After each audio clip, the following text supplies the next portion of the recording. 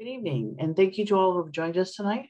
My name is Rachel Failer, and I wanted to welcome you to the University of Scranton's virtual open house. I'm excited to introduce you to our distinguished presenters who will be giving you a closer look at our Kanye School of Management. Dr. Kingsley Gnanendran is our online program director for the MBA program, and Dr. James Boyle is our online program director for the Master of Accountancy program. Our agenda this evening includes information from both of them, but what we also wanted to start with was a little bit about, why is an online master's degree, why now, and why the University of Scranton. Should you have any questions, please feel free to add them to our chat, and we'll get to them towards the end of the presentation. And then we'll go over any application deadlines for those interested and any next steps that we may have as well. So without further delay, here's Dr. Kingsley Gnanendran. Hello, and welcome everyone to this evening's webinar on graduate business programs at the University of Scranton. My name is Kingsley Gnanendran. There's some information about myself on this slide. My main research areas are operations research, and right now I'm more interested in supply chain management. And I teach courses in operations, supply chain, as well as business analytics. So let's get started with the first question, which is why a master's, or why an online master's degree is in business, right? So it looks like a bachelor's degree is no longer a differentiator, right? It looks like everybody has a bachelor's degree. So a master's degree will set you apart from the competition.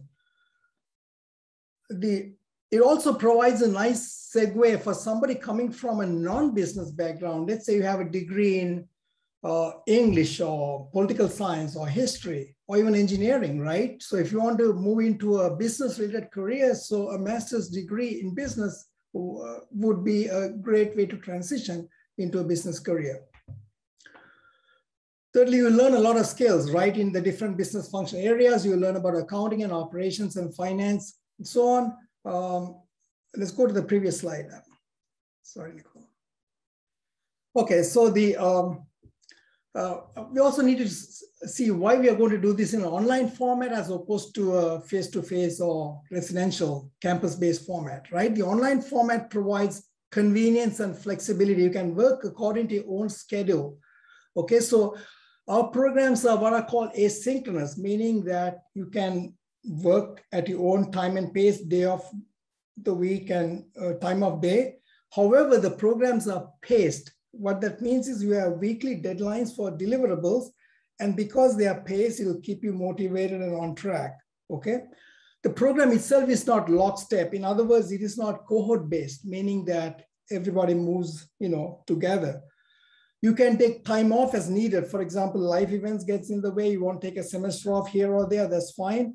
All we ask is that you complete all degree requirements within 6 years of the date of admission.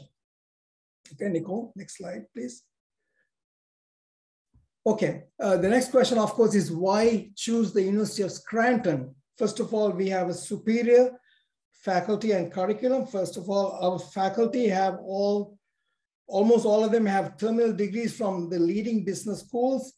And I have a list here of the schools. Let me look at the list. They are from Penn State, Temple, Virginia Tech, Florida, Brown, Boston University, Tennessee, Kennesaw State, UMass, Wisconsin, Madison, Rutgers, and SUNY Buffalo. One thing I want to point out about Scranton is that we are a teaching-focused school. Sure, we expect our faculty to be scholars and publish, the latest research and keep abreast of the, findings in their field. However, faculty hiring and retention decisions at the University of Scranton are primarily based on teaching. That is non-negotiable, right? And a second point I want to make is that the faculty who teach in the online program are for the most part the same faculty who teach in our bricks and mortar campus-based residential programs. Second is that we are an AACSB-accredited school. Now, this is important because this is the gold standard for business schools. Only 5% of business schools worldwide have this distinction. There are many other accolades, but I want to point out a couple of them. for the past 16 years, Princeton Review has listed the Kenya School as one of the best business colleges. And finally, for the last 27 years, the University of Scranton has been listed as one of the top 10 master's institutions in the North. This has been for the last 27 consecutive years. There's also the Jesuit tradition, which emphasizes ethics and social responsibility, which means to you as a student, that means that the way we interact with you, caring for the whole individual, right, is driven by this Jesuit tradition. And also our curricula, our courses, right, are informed by this Jesuit tradition. There will be personal attention and support. Each one of you on admission will be assigned a faculty mentor. There will be a student services coordinator. And we have lots of supporting services such as student support coordinator, financial aid, career services, library and reference services. There's also writing assistance available. There's tutoring available for basic math. Okay, another point I want to make here is that flexibility and choice. So there are a lot of elective courses in all our programs and specializations. So if you want to tailor it to your particular needs, you can do so. Okay. Nicole? Okay, now let's take a look at the MBA curriculum. So it starts with the cornerstone course. Then we have 7 core courses in the different function areas. Then you move on to the electives. There are 3 electives, and then there's a capstone course which brings everything together, which kind of integrates and kind of integrates the whole experience. First, let me talk about the cornerstone course. It is MGT 501, the title of which is Responsibility, Sustainability, and Justice. And these are the 3 themes that then the other courses in the core will pick up on these as appropriate to their courses. Okay, now the core has 7 functional areas. And once you're done with the core, you move on to the electives, which is in the area of specialization. So you could be specializing in accounting or finance or information systems, etc. We have 8 specializations, which I will get into later. And then finally, we have a capstone course, which is MGT 509.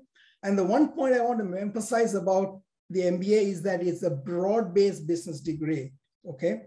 If you want to specialize in a particular area, if you want to do a deep dive beyond the specialization offered by the MBA, then you can look into one of the specialized master's degrees, one of which is being featured today's webinar, right? Which is the Master of Accountancy. We also have a couple of other master's specialized programs, one in business analytics, MS Buan, and there's one in finance, which is MSF. So if you really want to specialize in one particular area, that's what you want to do. But the MBA is more of a broad-based business degree. Okay, let's move on to the next slide. Okay, here's the MBA course. After you do the cornerstone course, you move into the 7 function area courses. So for example, if you're doing accounting, you might learn about financial reporting process and analysis of financial statements. In operations, you might learn about forecasting, aggregate planning, quality management, JIT, lean, etc. In information systems, you might talk about business processes, enterprise systems, databases, cloud computing, social media, e-commerce, things like that. In organizational behavior, we are talking about managing people, which means leading, empowering, communicating, motivating, all within a framework of self-awareness. So also focus on personal development. Marketing, we talk about building strong brands and creating and delivering customer value. In economics, you look at demand and supply, production and output, cost and pricing, as well as globalization. In finance, you might be looking at something like discounted cash flows. You might be studying bond and stock valuations. You might study capital budgeting. So these are the different functional areas. We have 7 areas. So you take the cornerstone, then you learn about all the different functional areas of business, and then you move to the electives. You take your 3 electives. And then finally, you will take the capstone course, which is called Business Policy, MGT 509, where it is focused on overall corporate strategy. So you look at industry level and firm level analysis based on cases. Typically, these are Harvard business cases. There's also one homegrown case. So you will do this case analysis, and that brings all these different threads together. Like you bring all of the knowledge you gain in the program to bear on some case problem that you'll be facing in this course. Okay, let's move on to the next slide, Nicole. So these are the available specializations. We have 1, 2, 3, 4, 5, 6, 7, 8 specializations: accounting, analytics, ERP, finance, healthcare management, HRM, IB, and operations management. Okay, again, as I said previously, if you want to go really deep into an area, you probably want to look at a master's. For example, if you take accounting, we have an MBA specialization in accounting. So beyond the broad MBA, if you want to specialize more in accounting, you can take a first step as an MBA specialization. If you want to go really deep, then you want to look at the master's in accountancy. It is not mandatory that you specialize. You can take your electives from multiple areas, in which case you will get what is called the general MBA, which is even more broad-based, right? So you can mix and match the electives that are tailored to your specific needs, whatever education you're looking for, okay? Next slide, Nicole, please. Okay, we also have a flexible option. So what it means is we are allowing some degree of freedom to you to choose fewer core courses. As I said before, there's 1 cornerstone, 7 core, 3 electives, and 1 capstone, right? But you can take fewer core classes. For example, instead of taking 7 core, you can take 6 or 5 or 4. By reducing the core courses, you can increase the number of electives you take from 3 to 6, okay? The advantage of doing 6 electives is that you can fit now 2 specializations within your MBA. So you can actually dual specialize, or if you don't want to dual specialize, you can just select those electives from multiple areas just to customize or tailor the program to your needs. So this gives you a little bit of flexibility how you want that MBA to look like, okay? It'll match your educational aspirations a little better, right? So that is a feature of the MBA program. So I think that was it, right? So Nicole, is the next slide, okay. Over to you, Jim. Okay, thank you, Kingsley. I'm Dr. James Boyle. I'm the Masters of Accountancy Program Director. A little bit about my background. I come from public accounting, a practicing CPA, and many of our faculty within the program bring to the coursework a business acumen from being involved in various either senior management roles or leadership roles within public accounting. In addition to the director of a Master's C program, I find a lot of satisfaction in being the faculty advisor for accounting internships. We have a great number of really good employers that come and recruit our students, both from the undergraduate and the MAcc program, you know, all of the big four, along with other regional and national accounting firms, as well as private firms.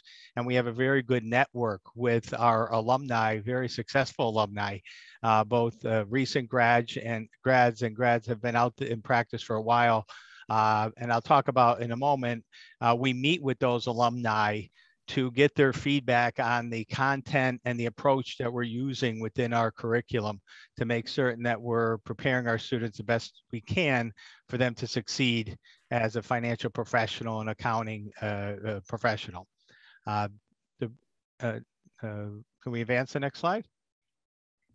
Okay, within the MAcc program, we have 3 options. There's a general track and there's 2 concentrations. The forensic accounting concentration, as well as accounting analytics concentration. I'll get through the coursework associated with each one of these concentrations. The general option sort of has some core classes and electives, and depending upon what your career goals are, for example, many of our students like to become CPAs. They may be transitioning from another professional area in practice, and we could accommodate that as well. So you could sort of tailor your electives to whatever your career goals are. And I'm certainly, as a director, available to talk to you about that. We have a wonderful advising center that assists our students in terms of moving through the program and, you know, considering and taking advantage of the courses that's being offered. So we have the 2 concentrations, and we also have a bridge option. It's indicated there. And this is a very popular feature in our program. We have a number of students that may not have an accounting undergraduate degree, but they have typically some other type of undergraduate degree, maybe marketing or finance or management. And they're in their practice, they may be in an accounting position or want to move into an accounting position, but they don't have that undergraduate degree in accounting.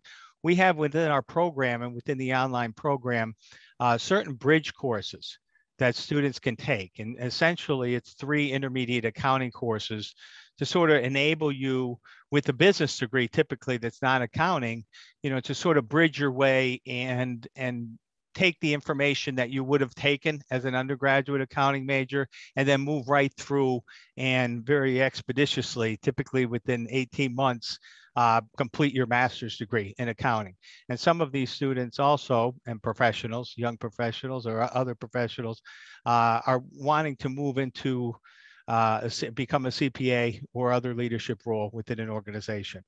As we mentioned, the courses are taught by practitioners and academics, many CPAs and other terminal degrees. As you know, Dr. Kingsley has mentioned, it's an online format, flexible.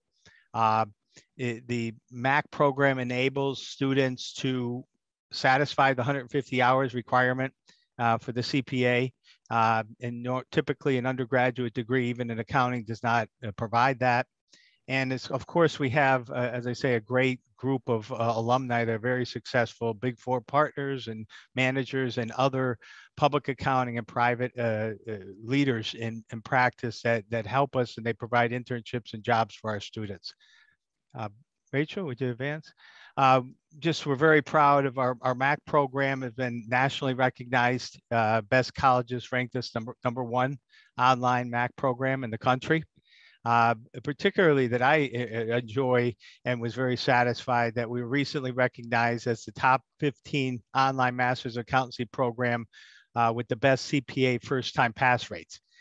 We have certain courses within the curriculum, for example, advanced taxation, advanced accounting, as an example, where we integrate some of the CPA practice questions and content.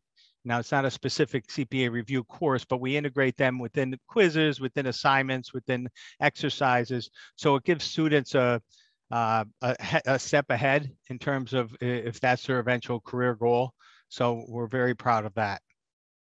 Rachel, or whoever's advancing, yeah. I'm sorry. There might be somebody else advancing in the background. This is just sort of one sort of at a glance look at the general program, the MAcc program. We have 5 core classes.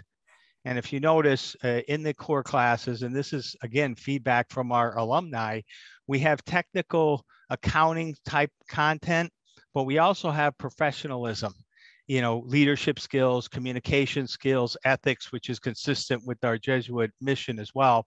And in these courses, the students really love them. And I teach accounting communications. I teach a lot of accounting classes. I'm auditing by background. But I really enjoy the accounting communications because, you know, one, we set students in assignments where they would find themselves in a financial position. They may be presenting to a board or looking at an earnings call or presenting to an audit committee. And we kind of sort of role play and the content itself, I think is very interesting and for the students and informative. But also we provide feedback on effective writing skills and oral communication skills, which is essential and really important. And we got that feedback from our alumni. So we have sort of a mix of technical skills along with, you know, sort of those professionalism skills.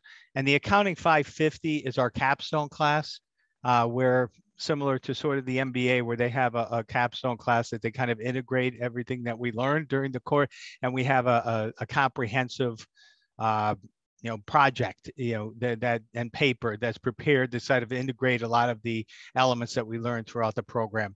And in the general track, you're able to select 5 electives here, We have a number of accounting, fraud-based types electives, and also data analytics electives as well. So that's our sort of our general track, 30 credits.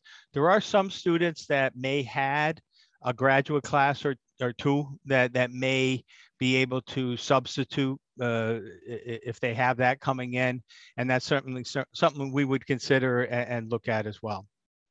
Can we advance to the next slide, please? These are the two concentrations, the forensic accounting concentration to the left here, and to the right, the accounting analytics concentration. And I will say that many of these courses that are offered here, you can also take them as electives within the general track as well. So forensics, which is a very popular concentration that we have, sort of prescribes the 30 credits, the 10 courses here that are required for that concentration. And you can see the focus on financial reporting fraud, occupational fraud and abuse. Advanced auditing is a required course within that concentration. So that's one option. And also the analytics concentration, if that interests you. We have the core classes sort of stay the same, but we require the 2 additional analytic classes, and among your electives, you're going to be selecting from data analytic courses. Advance to the next slide, please. Okay, this is the MAcc Bridge, or we call it provisional program, where, again, some folks may not have had an accounting degree undergrad, where they can transition and have a master's degree in accounting. Typically, we require taking what we call accounting 505, 506, and 507, was its intermediate 1, 2, and 3. And this is sort of a deep dive. I mean, this is where you need to, prepare, and we really, it's a comprehensive, so get ready to work hard. But that's what, the professionals that are coming in are very highly motivated, and they're very successful in working through the program. So this enables you to sort of take these 3 additional classes. By doing that, we would waive accounting 540, which is one of the core classes. So I have here also accounting 502, and it may be waived depending upon your coursework and your undergraduate degree. Typically, if you had a financial and a managerial accounting class, which most of our students do, if they have a non-accounting business degree, they would have had some basic accounting. This course is usually waived, the 502.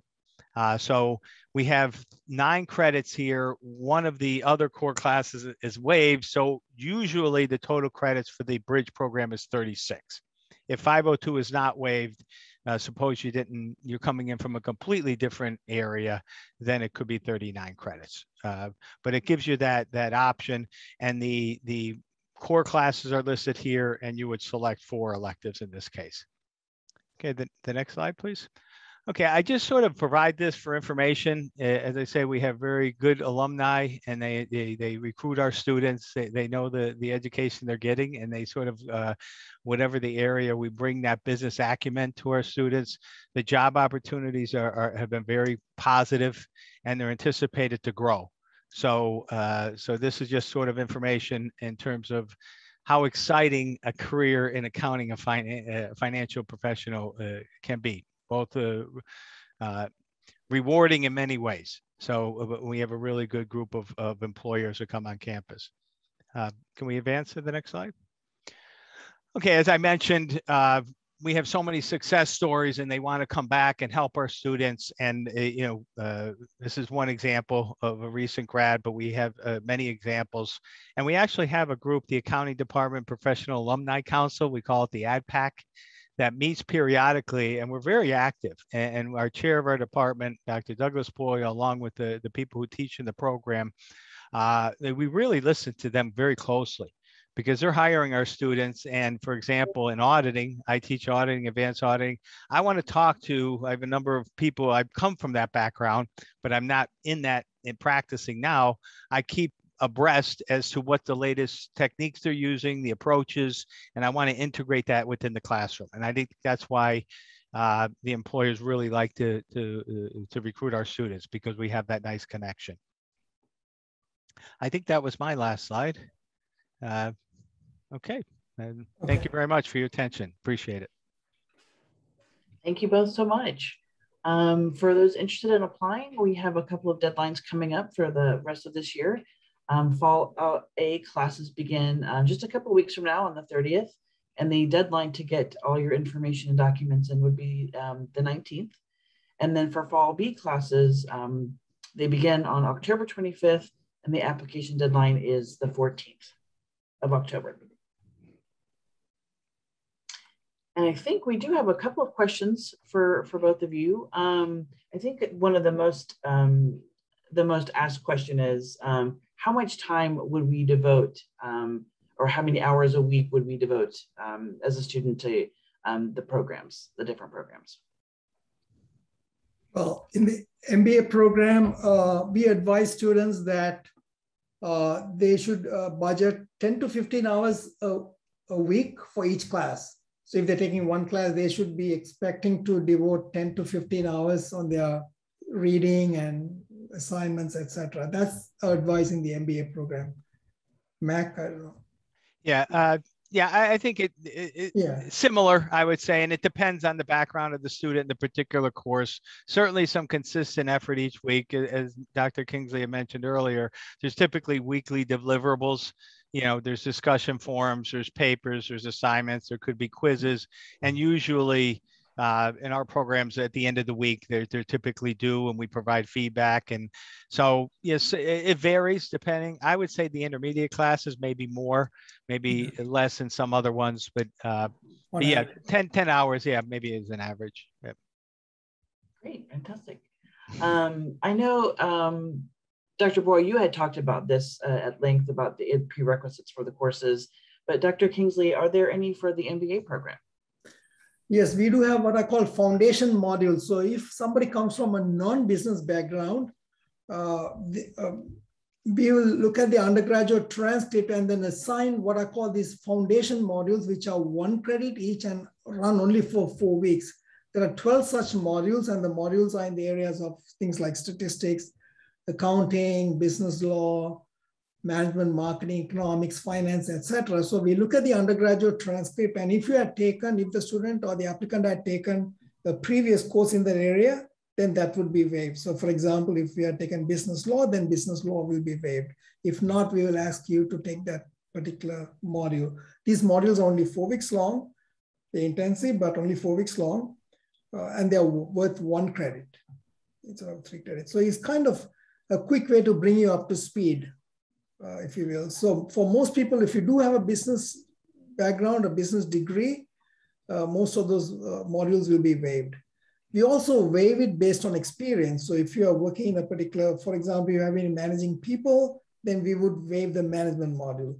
If you have been working in sales or marketing, we would waive the marketing module. So there's possibility of getting this waived based on coursework or based on your work experience.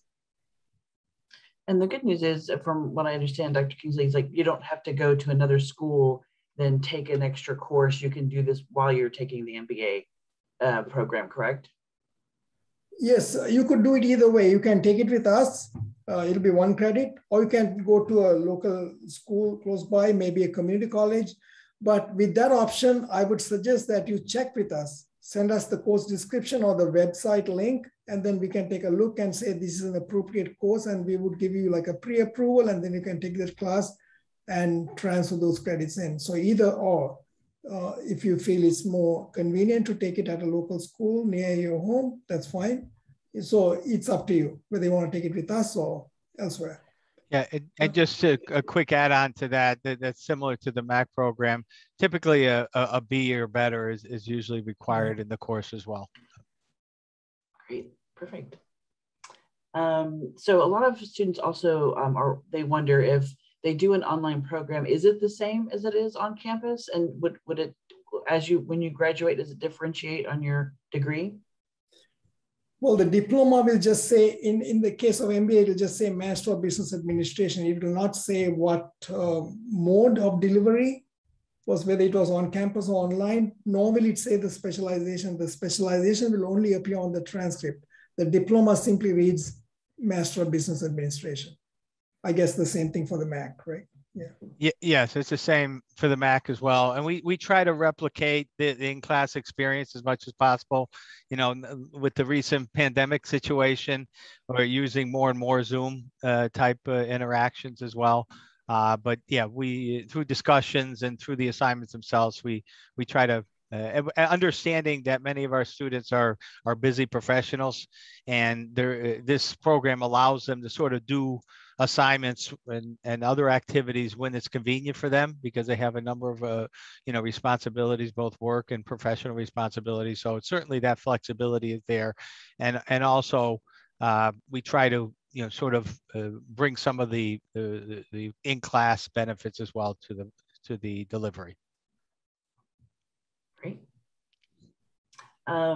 So a lot of students, I know some come in with some sort of experience doing something online, whether it's through any kind of like continuing education credits or anything. But if they haven't taken an online class before, they kind of want to know what the experience is like.